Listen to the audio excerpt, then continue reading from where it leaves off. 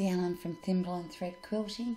This is just a short little video about changing rows in Quilter Creative Touch 5 Pro Power Panto mode. I'm currently in simulation mode just to demonstrate. The application is the same when using your program set to your machine. So I'm going to go ahead and select Pantograph. Following the prompts on the screen, set your safe area. It's really important to always remember to save your quilt layouts of your pantographs, just in case you didn't finish it all in one day or you accidentally hit the red X at the top of the screen. It does happen. So I'm currently now in the Panto Stacker screen, and from the menu on the left down the bottom, go ahead and select Pattern. I like to save my designs on the USB. That way I don't fill the memory on my tablet. I'm going to select D. Here's my quilt projects. I usually save my designs with the name of the client, so I'm going to go ahead and open Jan. Once the design is loaded in the placement screen, we need to go down to the bottom right of our screen and tap Sewing Zones.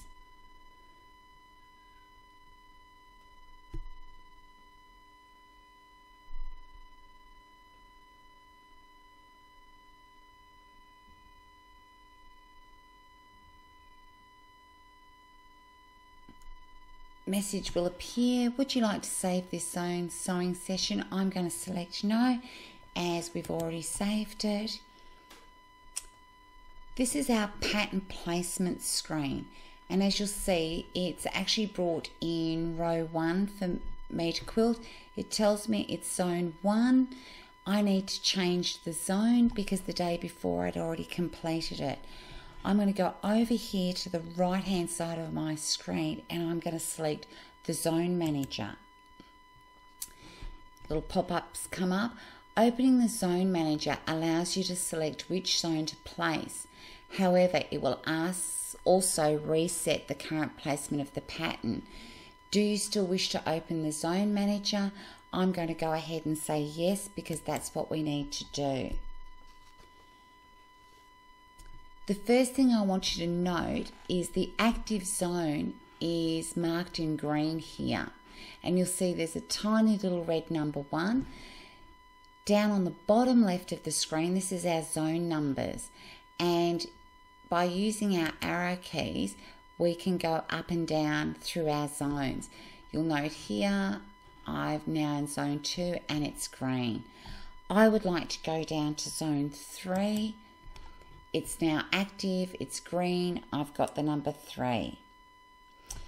So once you've selected your required zone, all we need to do is go back here and select OK. We're now back in the pattern placement screen. Would you like to be guided in moving the fabric? I can say yes.